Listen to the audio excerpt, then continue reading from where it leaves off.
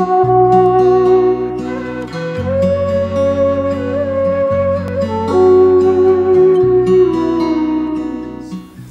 what I have been trying to do is really trying to sort of give you the context and also talk about practice of mindfulness in terms of vichara or vichar, sampa, as I mentioned yesterday, contemplation. Contemplation has to support your meditation. So contemplation on mindfulness practice is just as important as trying to make yourself sit on the cushion for half an hour or 10 minutes or 5 minutes, whatever. You know, it's, in fact, actually it's even more important than you sitting on the cushion. Because putting your practice in context and trying to understand what's going on is extremely important. And that's why we have been saying, unlike what a lot of people think, meditation is not just about being in the present, being in the now, but we have to appreciate the past. And we have to think about the future. And we have to use the practice, meditation practice, to bring all of that together. And also we talked about, you know, the meditator, the individual who is doing the mindfulness practice. And yesterday I said, we should not focus too much on, you know, what is me. I have to find my true self. Forget that. You know, again, forgetfulness, remembrance. We talked about that a lot, so I won't go over it again. But so forget that. But instead, remember to pay attention to oneself as a person. A person is a very tangible thing. You're an embodied human being with thoughts, emotions, feelings, with a body. But true self, you know, thinking, I have to rummage through my mind and then I'll get to my true self. Oh man, what is that true self? You know, usually I'm sure it would depend on your mood. You know, it doesn't help.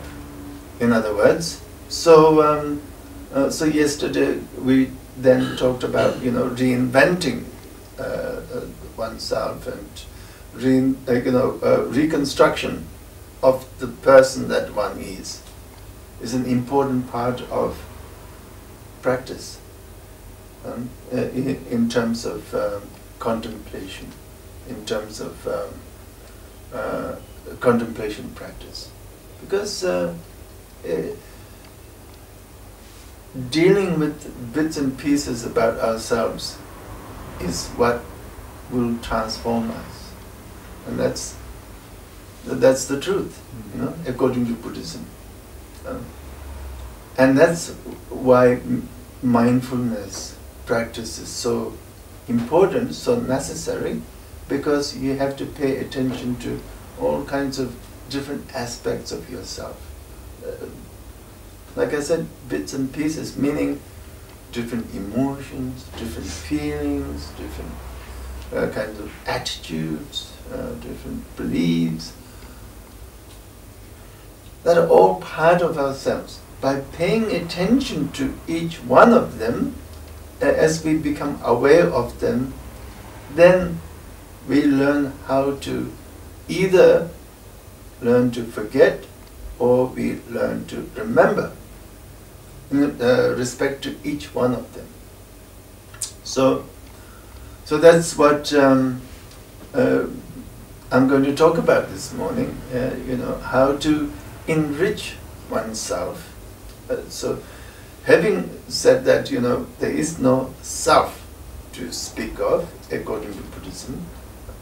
Nevertheless, what we can focus on the person. We can focus on the person, Kangsak in Tibetan, Purush or Purusha in Sanskrit. Self and the person are not the same. Kangsak and Dak are different. Dak in Tibetan means Atman, which is like soul, or some kind of you can think of it as sort of like an immutable self, or some kind of metaphysical self. Kangsak or Purusha, on the other hand, is the person. A person is somebody you can talk to. And the person has a body, is of certain age, has a history, and so on and so forth. Now, when people want to talk about the self, whatever, they want to think of the self in an ahistorical fashion, not related to time and space, sort of Atman, even in Hinduism, means unrelated to time and space. My true self is immune to all the happenings and all the changing circumstances and so forth, not related to my body, not related to my birth circumstances, not related to my past, nothing. Just I have this self kind of thing. In Buddhism then, we talk about enriching ourselves,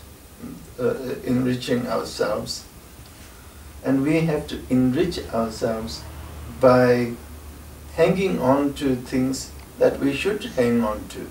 And that is not seen as attachment. And this is the interesting part. In as Buddhists, we are taught that don't be attached to anything. Attachment is the greatest evil, or something of that sort. And not being attached will lead you to liberation, and being attached, on the other hand, will lead you into more and more, you'll get more entangled in this samsaric confusion. But actually, Buddhism does not say that. Of course, attachment, it's not something that we should entertain.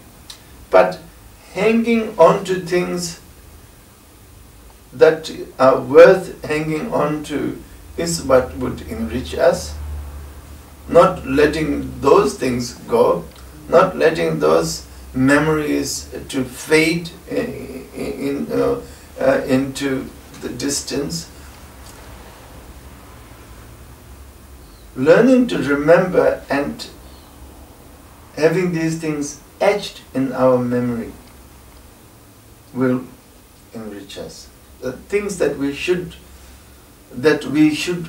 remember, cherish, nurse, and to really hold dear to our heart.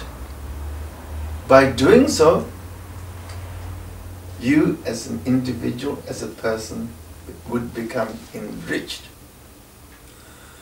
By nursing and things that will demean you, like resentment, bitterness, feeling of hopelessness, helplessness, despair, then that you become impoverished. You become more and more impoverished. Because that's what you choose to remember. That's what you choose to hang on to. So, Buddhism then does not say that we should not hang on to certain things.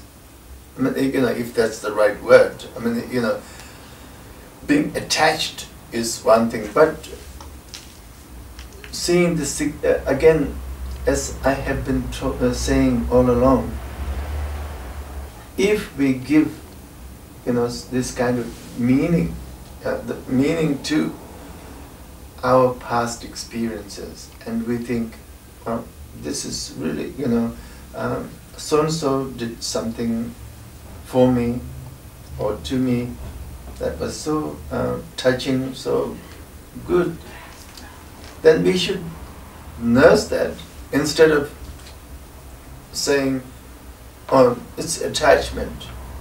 I should not think about that because Buddhism teaches non-attachment, so I should not think about that. But instead, we should think about these things, and by thinking these things, we become enriched. And that's what is meant by gathering of merits. Gathering of merits.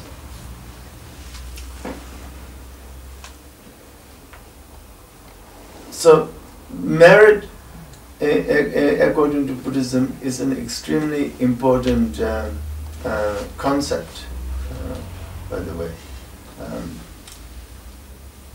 If we have merit, then we can attract all kinds of good things. You become sort of like a magnet to good things. But if you do not have merit, then everybody will get repelled. It's like you have the opposite kind of, you generate some kind of, you generate some kind of some kind of energy that push things away. So opportunities does not come your way. People will find you difficult, not easy to deal with, and people may try to avoid you, and everything starts to go bad, and that's the truth. As a person, if we hang on to the good things and then learn to forget and let go of the bad things in life, we actually get to do that. You become that kind of person who, in a really very fundamental sense, you become attractive. You become attractive to people.